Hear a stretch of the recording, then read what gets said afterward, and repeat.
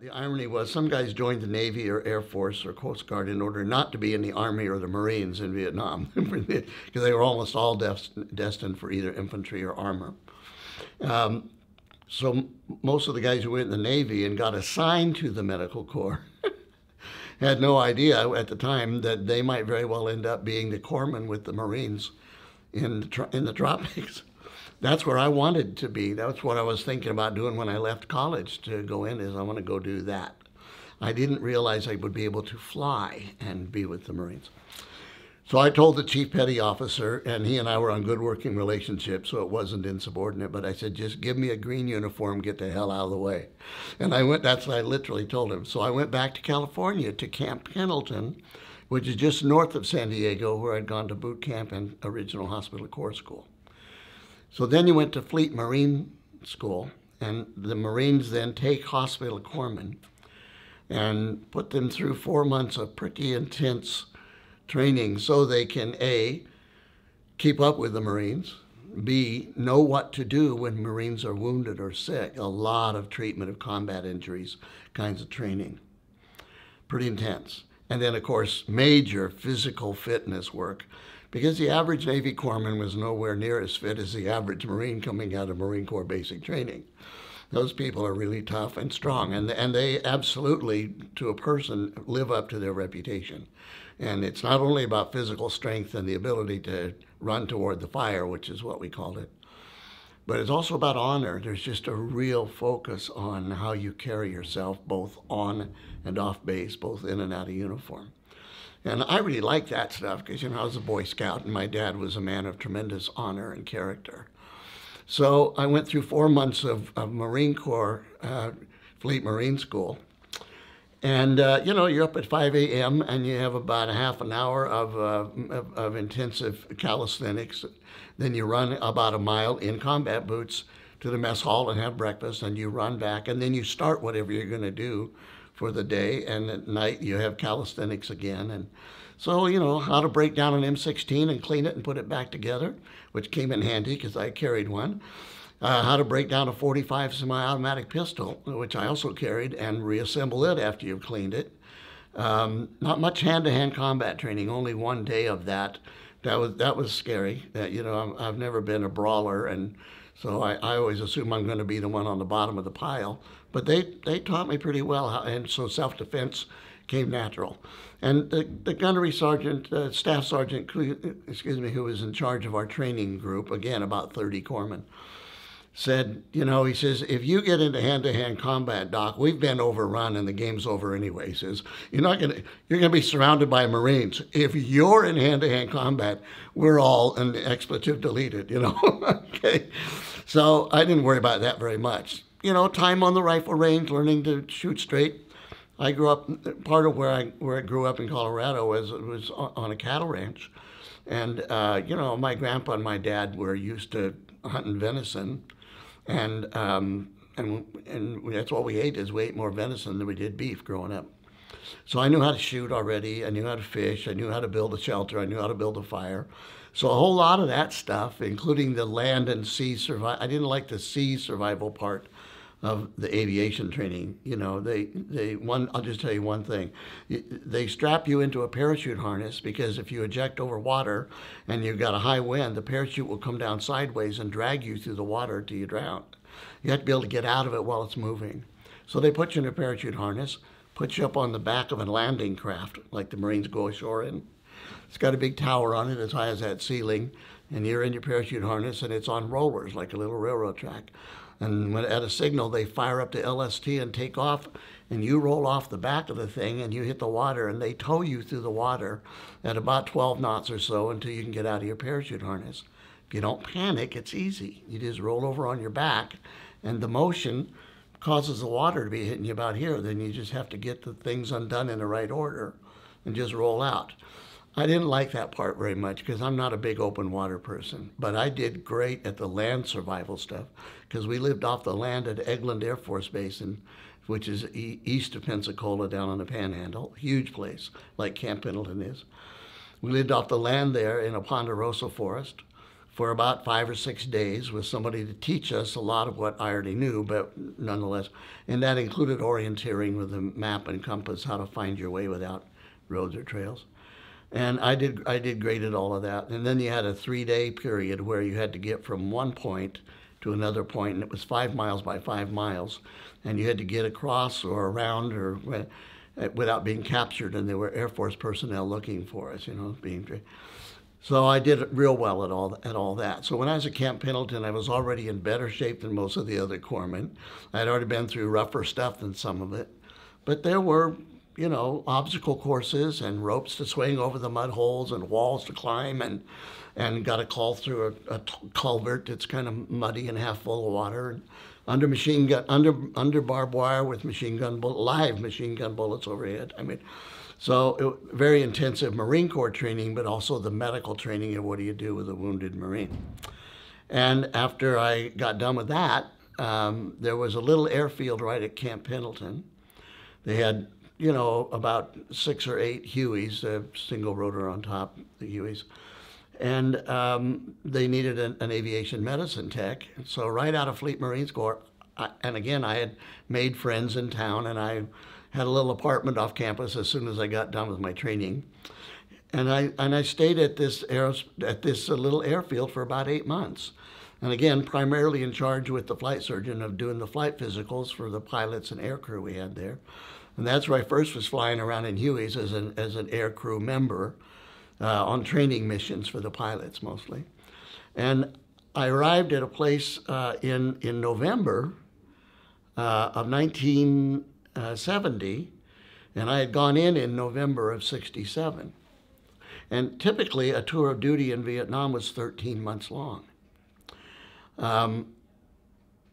So I thought, I don't have 13 months left. So the likelihood of my being sent over there for less than a year is about next to zero, because they weren't. And plus there was some talk of starting to draw down already. Even in 71, there was some question about, Nixon's Vietnamization of the war, turn it over to the South Vietnamese soldiers. So I thought, it's not likely that I'm going to go. I was willing to go. I was trained, but I was getting to fly, and I was a happy camper. Well, when there are only 90 of your military occupational specialty, MOS, when there's only 90 of you in the whole Navy and Marine Corps, and a couple of guys get injured or killed in Vietnam flying, that's different. And so I got the chief petty officer, a different guy, came in and said, "Doc, you're not going to believe this." I said, "What?" He said, "You got orders to Vietnam." And I said, "Really? When?" And he said, "Yesterday." He said, "It's expedited. That means you got 3 days to be on a plane for Vietnam." So I literally that day turned my files over to the other corpsmen, got off early, went to my bank, closed my bank account, went to my apartment, shut it down. It was a furnished apartment, so I just had to gather up a few things. A little studio, so I just had a place off base. And drove over to Phoenix, or Glendale, Arizona, where my parents lived, left my car and my guitar and my best wishes, and got on a plane in Phoenix and went to Norton Air Force Base. And next thing I know, I was on a civilian airline. That's what's nuts. You fly to Hawaii, change planes, and then fly right into Da Nang, which is up. Da Nang is up in I Corps, which is where the Marines were. Are you familiar with that I Corps term? Okay. And the Army had 2 Corps and 3 Corps down near the Delta. So I got orders to the it's called Marble Mountain Air Facilities, but it was Marine Air Group 16, MAG 16. It was all Marine helicopters. A big helicopter base, literally right on the shores. I mean, most of the base was sand, the shores of the South China Sea. The evacuation hospital, Army hospital that was just up the road from us, where we often dropped off patients, that was the model for the TV program China Beach. So that's where we were, is right what's called China Beach, that area. And I flew into the Air Force Base there. It was across the river and across Da Nang from where we were, but we're literally across the river and the main highway from Da Nang. Guys, 3 Marines picked me up in a Jeep with a machine gun on the back, and I climbed in. And Scotty, the sergeant that was the driver, handed me his M16 and said, "Welcome to the Nam, Doc. Do you know how to use this?" And I said, "I do." He said, "Okay, let's go." And they had one Marine in the back scouting around looking, and the other guy standing behind the machine gun.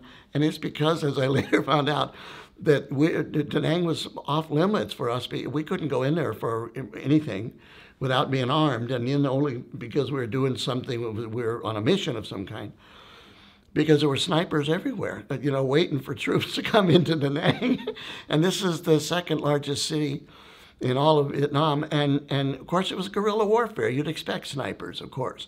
But it's not what the American people tended to think. They were still stuck on what conventional warfare looks like. They didn't get guerrilla warfare, a war where there was no Geneva Conventions. I mean, there were no rules, which showed up a lot in what happened.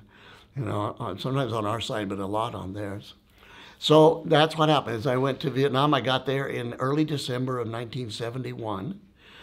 I was already in E5. I outranked most of the corpsmen who were already there. There were only two of us aviation med techs. The other guy didn't want to fly, and flying was, even if you had my MOS, flying was voluntary.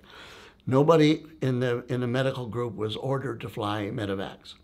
And the reason for that is it was just really, really hazardous. And there were, I think at the time I was there, I think there were 12 of us. And we rotated. We had a 12-hour either daytime shift, and sometimes you go and get on a helicopter, and except for refueling, you're going all day.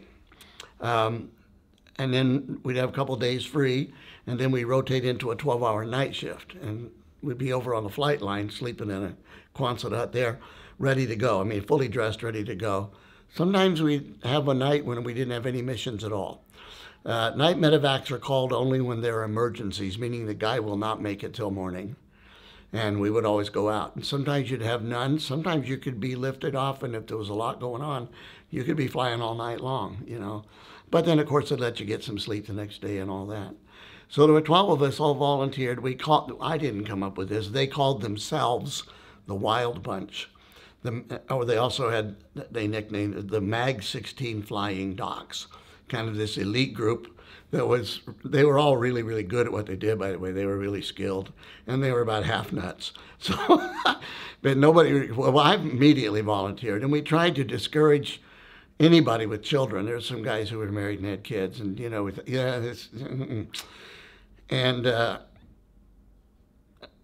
some married guys chose to fly, but most of the guys, they were young guys. They weren't married yet. I was older than most of them, and I turned 23 in the spring of 71, and I was considered one of the older, most of them, by the time they finished their tour in Vietnam, they were E4s, would be like a corporal. But I went there at E5, and I had been in the Navy longer than anybody except the career non-commissioned officers, the chief petty officer, and we had one E6 who did supplies. Anyway, so that's what I did, is I flew medevacs from Da Nang Marble Mountain area all the way up to the DMZ, and from the South China Sea over to the border of Laos, which we were not allowed to go into for combat reasons, except when what was it called? It was called Ton Son something or other. Lam Son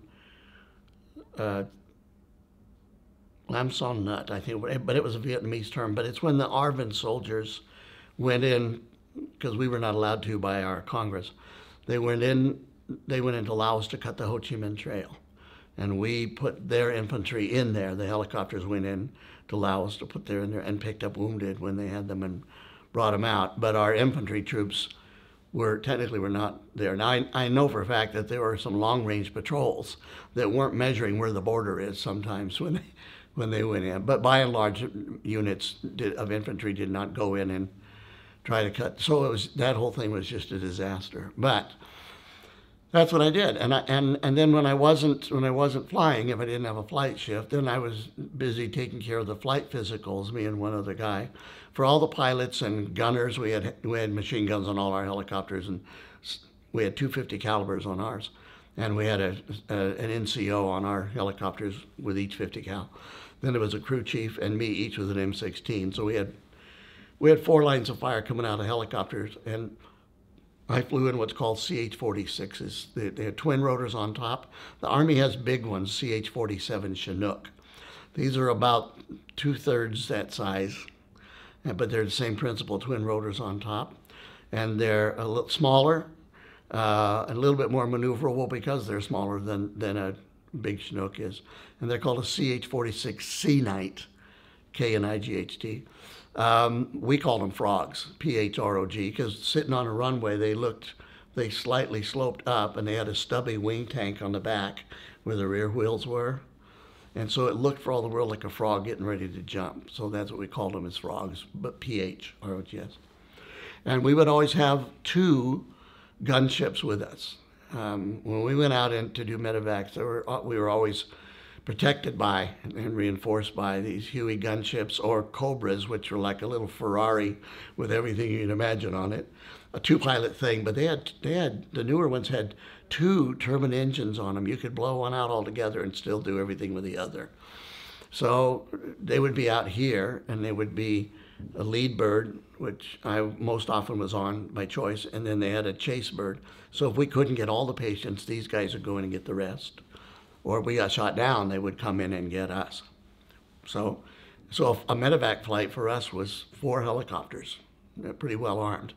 Very distinct from how the Army dust-off did it. They took 1 Huey, and at first they had a big red cross on the nose of them, but there was no Geneva Convention, so what's the point? But they would go in with 1 helicopter, and they would be in and out real fast. They couldn't carry as many people, and they couldn't return much fire. But they often had their own support aircraft around them. But dust-off, we thought they were nuts because they were in and out and, not much able to shoot back and couldn't take as many patients, but they were in and out quick.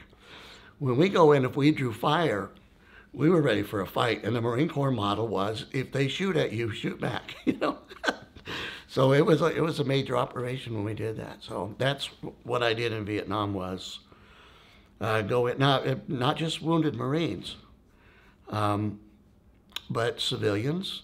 A lot of times civilians get caught in a crossfire, including children. The Army of the Republic of Vietnam, the South Vietnamese soldiers, we did all the medical evac for them. We had a detachment of Korean Marines on our air base. They had their own little place down near the flight line. And they had one little Piper Cub, looks like a Piper Cub spotter plane.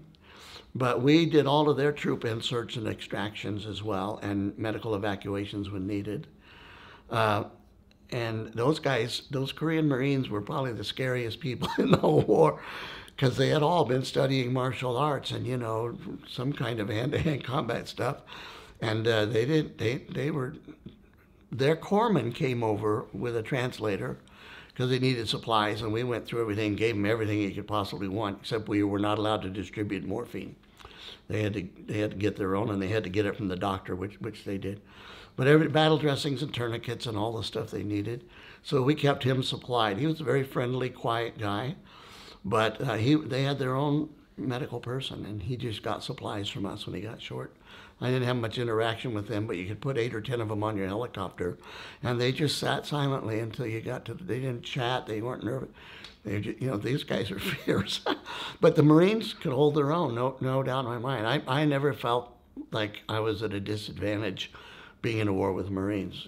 I believe the safest place to be in a war zone is surrounded by Marines, even if you're the corpsman. So, yeah. So I don't know what else you want to ask me. Do any of those medical evacuations stand out in your mind for whatever reason? Well, yeah. I'm going to have to, I'll try to tell you about a few. One of the worst was we were up somewhere, and again, I never knew where we were unless the pilot said, we're going to Hue or we're going to Quezon, But I never knew. I just knew we were somewhere between the South China Sea and Laos and the DMZ and Marble Mountain area. But, it was beautiful, by the way, flying over Vietnam. There were a lot of bomb craters and some burnt-out villages, and that's not pretty. But generally speaking, this tropical rainforest and all the rice patches thing is just stunningly beautiful. Beautiful. And we were past the monsoon season, the rainy season, where it just pours for 6 months, ends about in late December, early January. So we were past that. there would still be rain clouds. It would still cloud up and rain in the afternoon, but it'd be like thunder showers and then gone.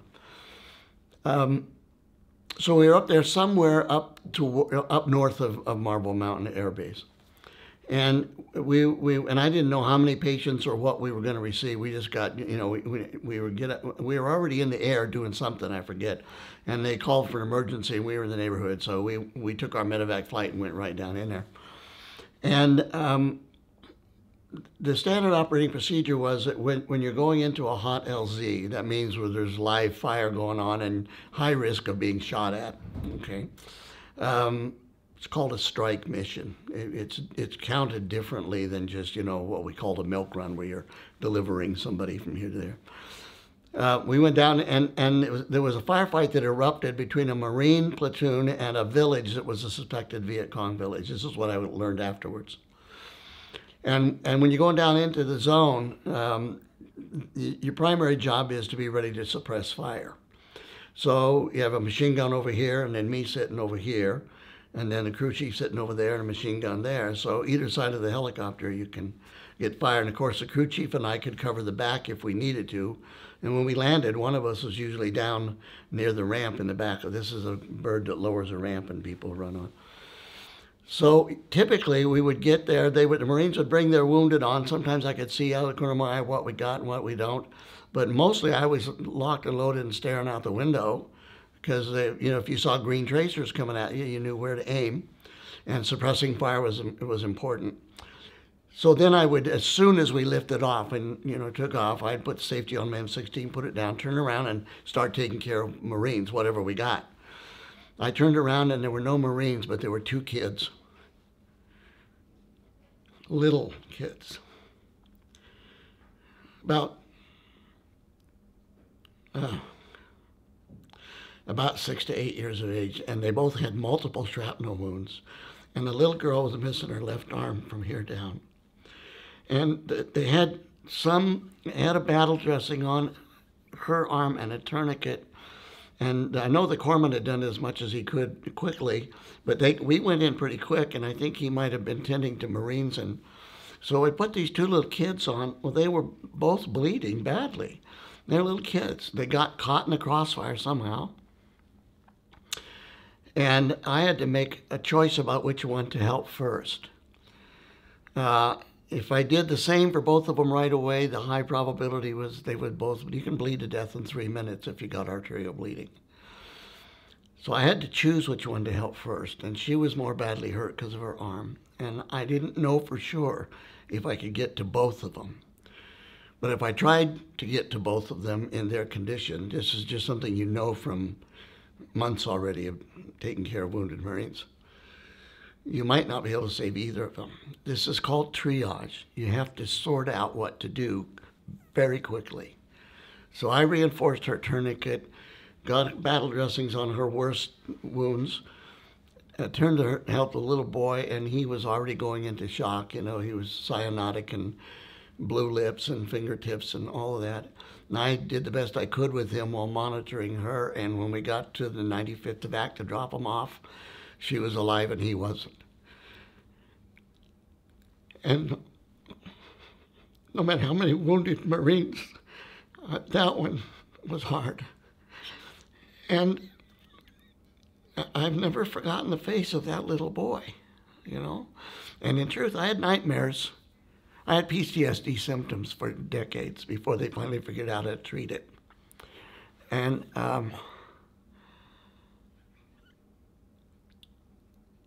sometimes I used to have a dream in which I'd be there with those 2 kids. Only in the nightmare, as he died, I looked at his face, and it was my face as a little boy. So what I believe is that something in me died when he did. It's hard to say. I have to say here that I'm not a person who's uncomfortable with my own tears. I'm a professional psychotherapist. My training is in psychology, and I'm a professor emeritus, a graduate professor from a university where I trained mental health care therapists for 20 years. So I don't see sorrow as weakness. I see weakness as weakness, but not sorrow. So that was a hard one. There was another one where there was this was north of Way, and it was sometime again in the late spring of '71. May, maybe early June, I don't know. But, the when things happened are all a blur. But what happened isn't much. There was a Marine unit out on search and destroy patrol, and they ran into an NBA unit somewhere north of Way, but south of the DMZ. And a pitched battle began, and the NVA start bringing more, and we start bringing more. Pretty soon there's a major ruckus going on, aircraft coming in and working out and all kinds of stuff. So we, and I was again in the lead bird, and we went down into a pretty active LZ. And, an occasional round in the helicopter. You can hear it when they hit. It sounds like a thunk. It doesn't go bang. It sounds like thunk. And again, I turned when we lifted off. I turned and, put down my M16 by the window and turned, and there were 7 wounded Marines in the helicopter and 1 corpsman. And where we were was far enough north it was going to take us.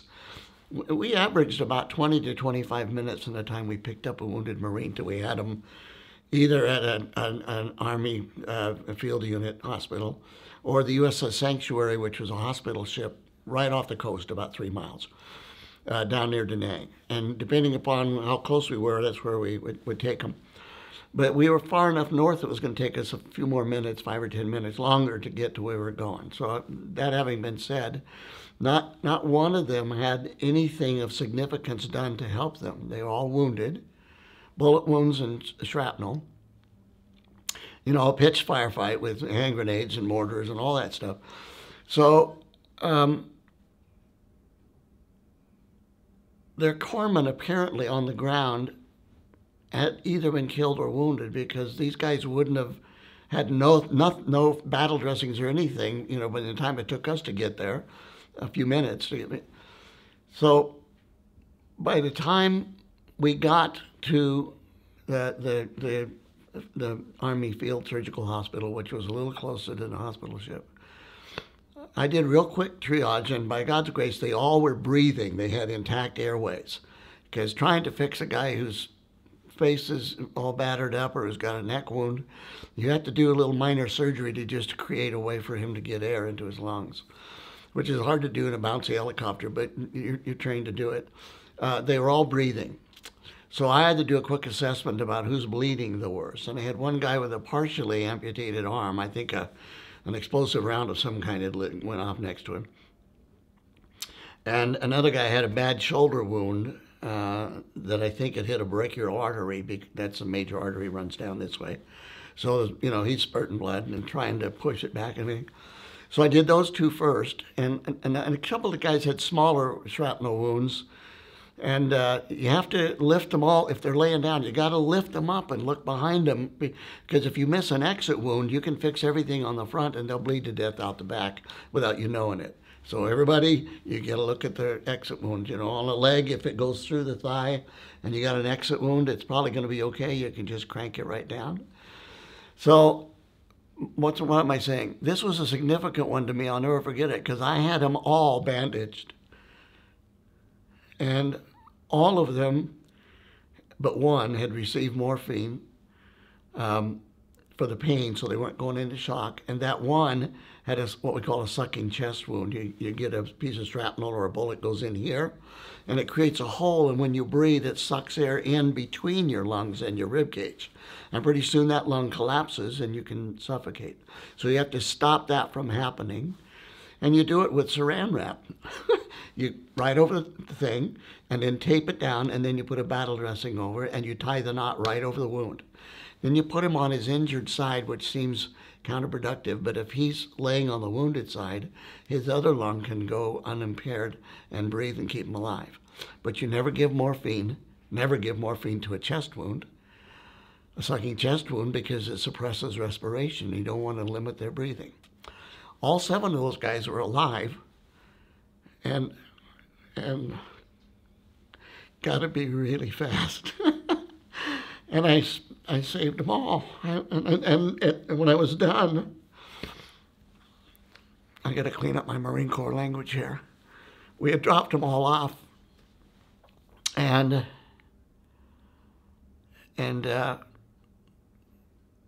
they frequently, knowing we're coming, they'll run out with coffee for us, and all that stuff. So I was walking down the end of the ramp with the crew chief and one of the gunners, and crew chief's got 7 M16s, like cordwood. I mean, he's carrying, we don't want all those automatic weapons on the bird, so carries them down and gives it. There's always Marines there, you know, or Army soldiers, and you just hand them to them and they take care of them. They'll unload them and all that. This gunner, a staff sergeant, probably, well, he's a career Marine, probably on his 2nd or 3rd tour in Vietnam already. And he came up to me, and probably the best, highest compliment, or one of the highest compliments I've ever received. He put his hand on my shoulder, just like I'm facing you. He put his hand on my shoulder and looked me from about that far, looked me square in the eyes. And he said, you can put in the Marine Corps expletives here, but he said, expletive deleted, Doc. You are one snake-eyed, cold, efficient, expletive deleted. And walked away. And I went, okay. And what I didn't realize is that I had become that. I was just I had lots of training, and I was 22 when I went to Vietnam. So I was older than most of the other corpsmen, and I had more advanced training than most of the other corpsmen because of aviation school. But it didn't dawn on me that that shy, naive, brainy kid would become a person that was that focused and that skilled and that, I don't know what adjective to put to it, but I had really, I don't know how else to put it, I had really changed. Now I was only there about 6 months because my whole unit got pulled out in the summer of '71, and they sent me home 2 weeks early to do some prep for returning units. So, but I'd been there several months, and I had not paid attention to how much I was changing. But that was the day I realized, holy cow, that's not me. And that's where I was wrong. It absolutely was me. Who I was is who I wasn't anymore. So that's a memorable mission because 7 wounded Marines, and in 30 minutes had it all under control. I mean, that means about 3 or 4 minutes per guy on average. Some took longer than others. I remember that one. For that particular mission, I got what's called a single mission air medal. Air medals are 1 notch below a Bronze Star. And you get when you fly 20 strike missions, 20 missions under fire, that automatically leads to an air medal for valor. But on particular missions, you can get an air medal for just what you did on one particular mission, just like you would any other, you know, Bronze Star, Silver Star, whatever. And that particular mission, I got a single mission air medal. And that day, I remember, because it was the busiest day of my entire time there. We went back to that same spot 8 times in one day. So it's not unheard of to get 8 strike missions in a day, but it's very unusual. We were busy enough that halfway through the day, the pilots switched and they brought on 2 new pilots. The gunners and the crew chief and I stayed, but it was much more stressful for the pilots. They got to fly and they're in and out of place. You know, one of the times we went back there, I remember this one because it was really, really busy. And we touched down in an LZ. They had 2 or 3 LZs because there were so many troops down there. And we were across a big field, meadow, rice paddy thing, and then there was just a ridge of tropical rainforest, you know, where they were hiding. They were up there. We were down on the Marines were down more on the level. And we could see mortars as we tried to pick up Marines. We could see mortar fire coming from about a mile away, and there's a process they call walking the mortars toward the target. You know, they estimate the range, they fire, and from there they know they got to go forward or back, right or left. You know, they do their, and it takes about 2 or 3 rounds for them to get you zeroed in. Well, they were clearly walking mortars right towards the helicopter. And we were just getting the Marines on, so it was a matter of seconds before one or the other, okay? And in comes a couple of F-4 Phantoms. They're fixed-wing bombers that were stationed at the Air Force base across from Da Nang. In come, and I didn't see or hear them because they were tree-topping coming in low. And they came in and both of them dropped 2 pots of napalm each. And the hill just became, the whole hill became a fireball and the mortar stopped and we got out of there. But I'll never forget that. All the helicopters, all the gunships are just over the heads of the Marines that are in the grass, and they're pouring everything they got into the, and you can even hear, and our machine guns are, you know, you can hear them above the turbines and the blades, both of them going off at once. And here come the mortars, and I'm just thinking, oh. and then somebody called a fixed wing, and they just turned the whole, didn't have to aim, just drop them, just drop them there. Anyway, and we got out of there. So it was a really, really hairy day. And at one flight was the most I ever had on my helicopter. It was 7 at one time. And again, something had happened to their corpsmen because normally they'd be all bandaged up and half of them would have morphine already, and you know, but they came on and it's like I had just been standing next to them and they got hit, you know. Put them on, and some of them laying down and some of them sitting up. There were benches along the side of the helicopter, canvas bench. And that was a busy one, those two.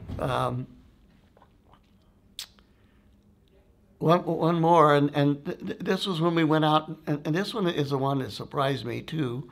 It wasn't so much the mission, but after the mission that I was, oh, look at that.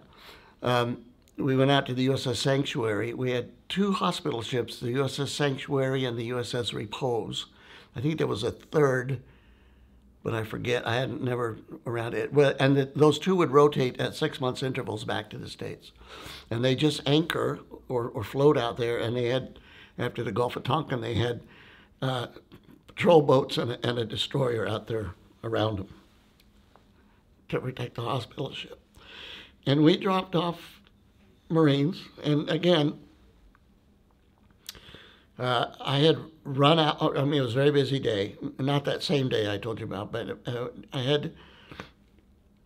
had a few wounded Marines. We took them out to the hospital ship. We had time to get out there, but I was running low on supplies because I'd had 2 or 3 missions already, and you know, you have a satchel like this, you know, and you can start to run out of battle dressings pretty quickly. So I told the pilot patched me through to the hospital ship as we were going in, and so I could tell him what I needed. So here's the scene. The crew chief's coming down out of the helicopter with the M16s and the wounded guys.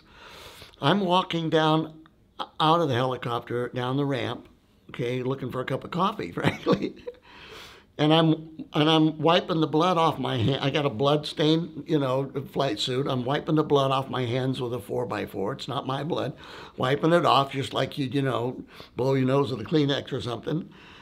And I got on a flight helmet, a bullet bouncer with a K-bar, that's a combat knife strapped to it. Always carried that upside down like everybody else. Had a 45 caliber pistol underneath my left shoulder. And I just set an M16 down and was wiping the, you know, all that stuff.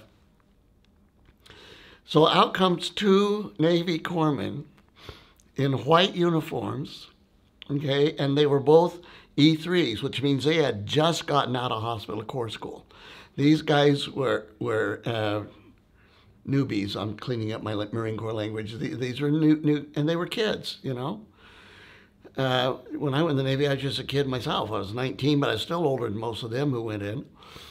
So they came out, and each of them had a canvas bag about 3 feet tall, just stuffed with everything you can imagine, you know, battle dressings and tourniquets and field surgical kits and gauze 4x4s and everything you'd need.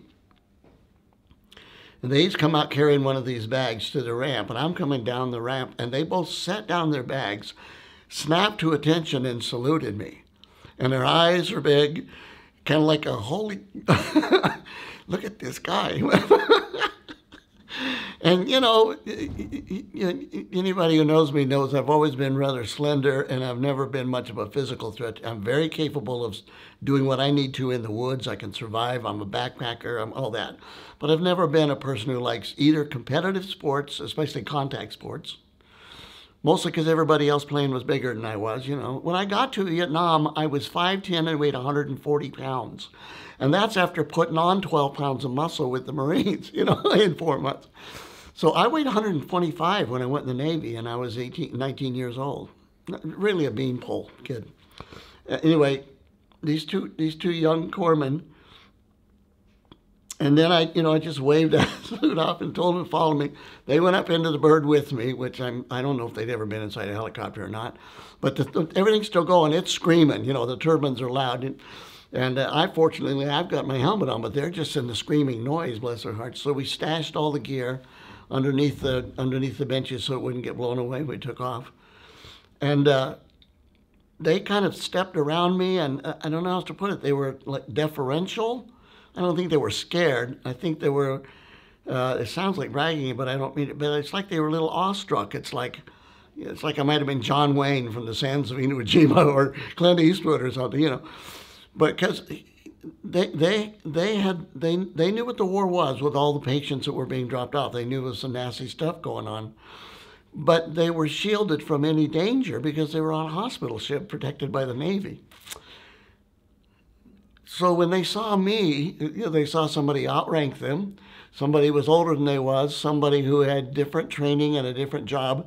But what they really saw was a bloodstained flight suit, which I was pretty used to. You know, you can't keep it sterile and clean. And the thing is, I was wiping the blood off my hands with a piece of gauze, and their eyes got so big. And what dawned on me that day was that they were seeing in me something I was not seeing in my own mirror. The term I use for it is I had become the war. I was at home. I was not relaxed, but comfortable, meaning I knew what was going on.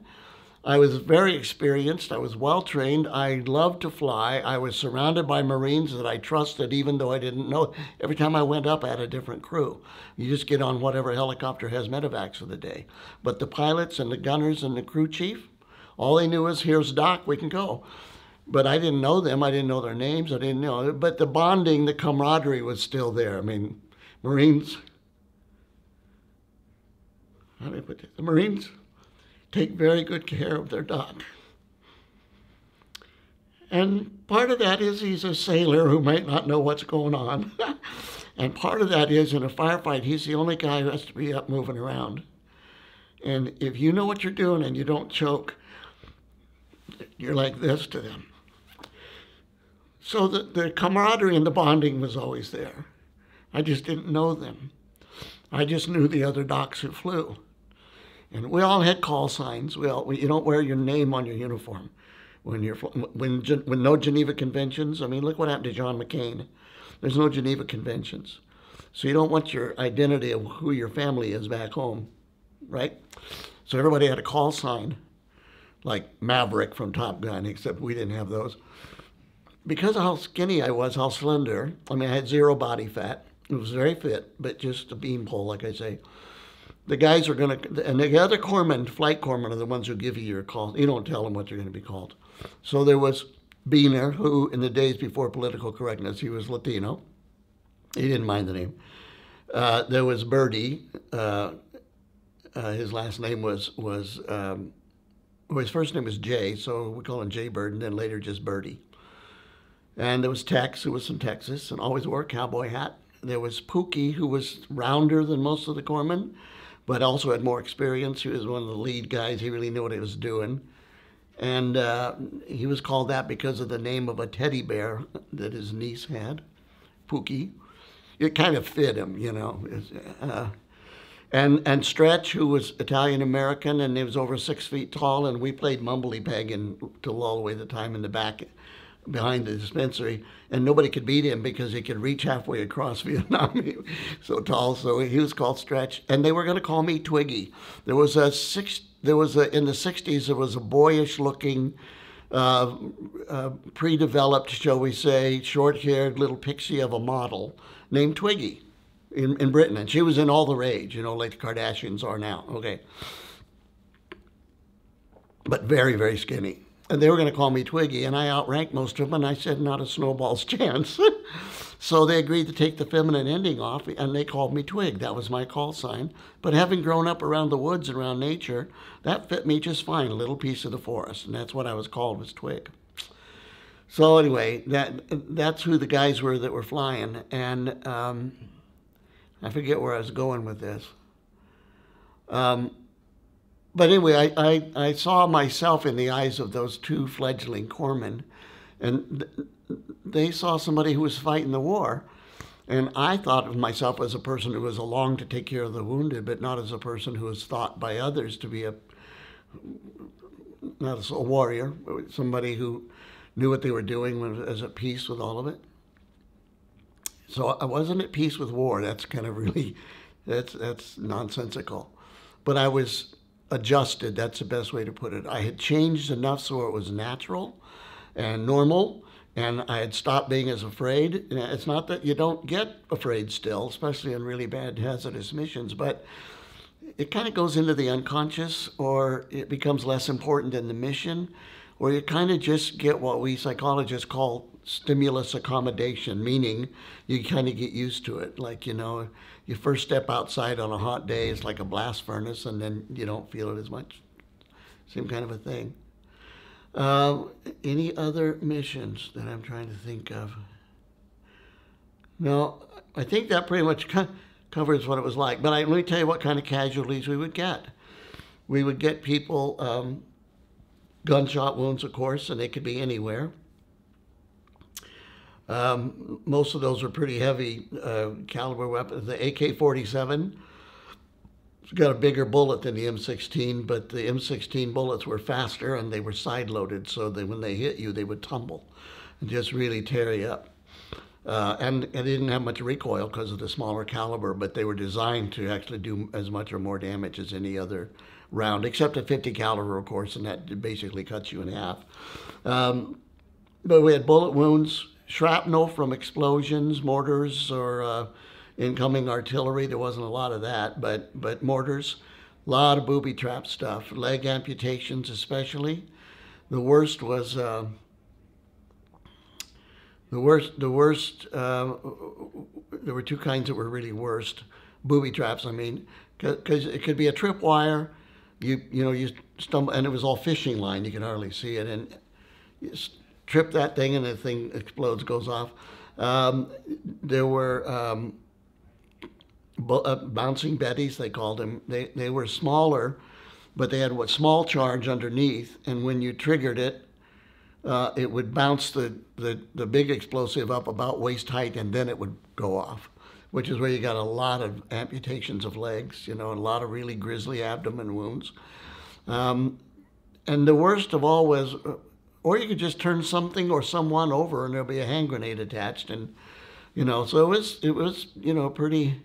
My best description of the war, and it's not original with me, but a gunnery sergeant once told me, this long after we got home, when somebody asked him what the war was like, he said it was a street fight in the jungle with automatic weapons. And I thought, that's about right. So, but the worst was what we call a 105 round. A 105 round is a cannon, artillery shell. And we had them, and they had them, and but they would bury a 105 round, an actual cannon shell, in the ground, nose up, with a pressure switch on it. And when you stepped on it, it would go off, but it wouldn't throw out shrapnel and wound you and all that stuff. The guy who stepped on it, and I'm not exaggerating this, would essentially be disintegrated into little pieces. And one of my medevacs, a guy had done that up somewhere up north of Da Nang, and his comrades, and there were 3 other wounded Marines. I mean, the shell went off and it hit other Marines. So we had 3 wounded Marines and 1 KIA, killed in action guy. And they had done the best they could to gather up what pieces, and I'm not exaggerating this, what pieces, mostly small pieces of him they could find, along with the grass and mud and leaves of the forest floor. And they had gathered him up and put him in his poncho. and brought the poncho onto the helicopter. Well, and I know they carried body bags, but they were busy and they didn't get this guy into a body bag. And the pilots were getting out of there because it's much safer at altitude than sitting on the ground in a helicopter out in the boonies. So we didn't get a chance to get his remains. Oh, the only thing recognizable was a boot with 2 leg bones sticking out of it. That's the only piece that would look like anything that was human. I mean, there was no head, no torso, no arms. I mean, he was just, shredded. But that's a really powerful big explosive. It's a cannon shell. So he's in the back of the helicopter, back by the ramp. He came on last. I got 3 wounded Marines up front, and we take off before we get the guy, the KI, into a body bag and zipped it up. So I'm up there working on the 3 Marines who were wounded. Both the gunners and the crew chief sitting up front near some of the front windows. They put their visors down, got their heads over by the window, so as we were going, the wind blew by them and whatever was in the helicopter went out the back. I was the only one who had to be moving around and back and forth, and I put my visor down too. But the back of the helicopter, you ever seen one of those like phone booth things in a game show where you go inside and there's a wind blowing and there's dollars floating around and you have to gather up as much as you can? Okay, the inside of the helicopter was like that, except it was pieces of that poor Marine blowing around, little pieces, mud and leaves and grass and viscera. And I'm the only one who had to be fairly near it so I could get to the 3rd guy. And by the time we got them dropped off and the KIA, I had stuff all over my face and my chest and my legs and my hand, and there's nothing I could do about it because I had to be where I was on the fringe of that. Most of and the guy, that's the only time a Marine has ever hugged me. We got out, we got off the helicopter. The crew chief took a power wash and was washing off the inside of the helicopter, just washing all the mud and the whatever was in it down off of there. And I stepped off the back of the helicopter and he turned down the pressure a little and was just like this on me. And we had radioed ahead, and the guys over at the medical dispensary where we did all our other work was across the base in the flight line. They jumped in the Jeep and they grabbed one of my my other flight suits and drove it over to me. And, I just stripped down right on the flight line and put on a clean flight suit and got back on a helicopter and we took off with this Marine. Again, it was a staff sergeant, a different guy. And these guys never say much, You can tell when you're okay with them and when you're not. The guy came up and, just like your grandfather would do, just gave me a big bear hug. And he pulled me back and he looked right at me. He says, "I know that was hard." And it was. And part of my memories, I don't know which is worse, the kids or that one, but that one, you can't write that stuff, but that was one of my worst days. That took more focus and more courage and more don't choke than when we were under fire, because you just had to deal with the grizzly and you couldn't keep it off of you, So that's pretty grotesque, but those are some of the things that I remember. In World War II, they went over on a ship and they came back on a ship, right? And they had time to talk and play cards and BS about it all and talk it out and get it and be with their guys and reminisce and do a lot of processing, which the brain needs to do in order to let it go. We didn't have any of that. I came home. I literally landed at a base in California, got picked up by a relative who lived in California. My family didn't live there. They took me to an airport where I caught a flight to Phoenix. And I had no debriefing whatsoever before I got out of the military. And I had been in one of the most dangerous, most intensive, most psychologically traumatizing jobs you could have.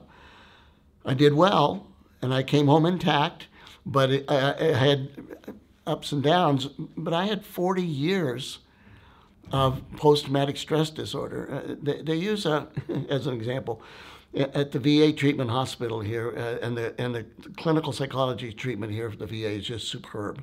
They finally have ways of treating post-traumatic stress disorder that we now know in my field, psychology, because of research in neuropsychology about what happens to the brain, and if you can counter that, with a treatment technique, and there are two different ones I use, and we don't need to go into what they are, but I went through that about 8 years ago or so. Now I'm 75. I was in my 60s when I finally got treatment for PTSD.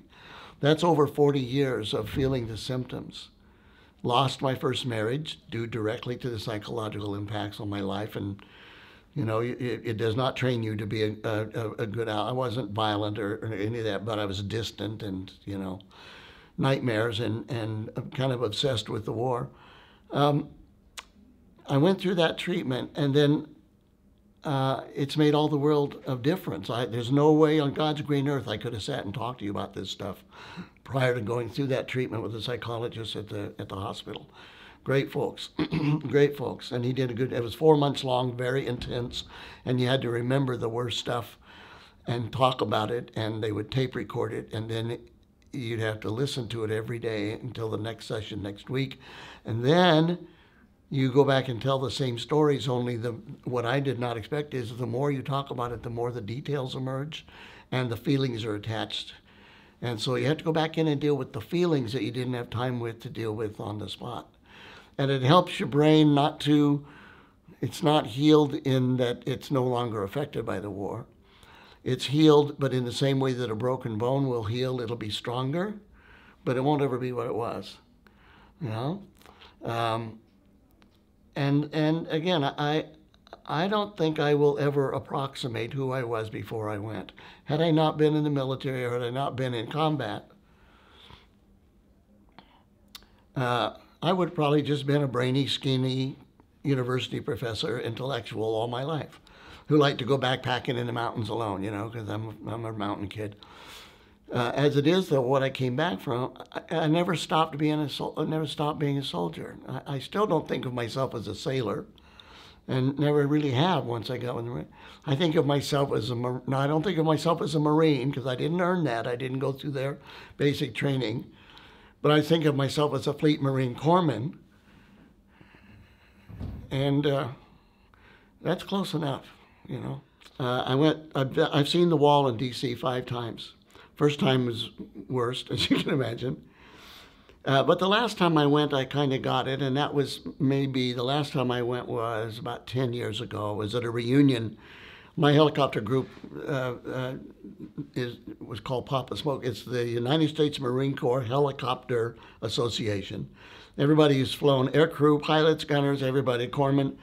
They have this, almost like you have a fraternity that everybody, and we have reunions every other year. And we had one in D.C.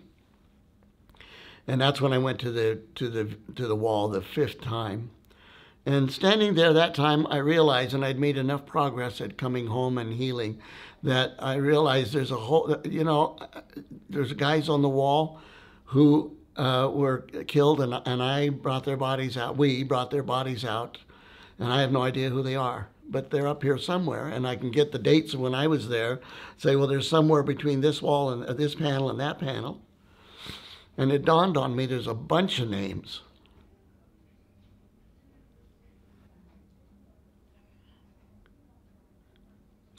There's a bunch of names not on the wall because we were there.